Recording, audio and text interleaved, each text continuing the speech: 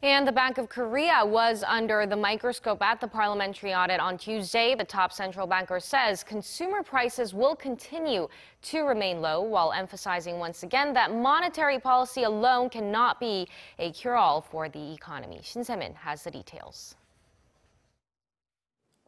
Bank of Korea Governor Lee Ju-yeol said consumer prices are expected to rise 1% this year, a little lower than the central bank's previous forecast of 1.1%. Speaking at the BOK Tuesday during Parliament's audit of the bank, Governor Lee said the new estimate takes into account the ongoing slump in oil prices and the temporary discount on electricity bills offered to households this past summer.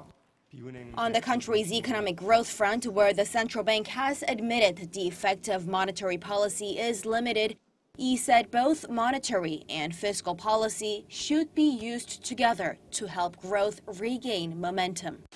Korea's central bank kept its base rate at a record low of 1.25% last month. Governor Lee noted it's highly likely that the U.S. Federal Reserve will raise its base rate by year's end, probably in December, but also said the rate hike will not immediately lead to higher interest rates in Korea. Lee added the central bank will monitor markets and economic conditions before adjusting the country's monetary policy.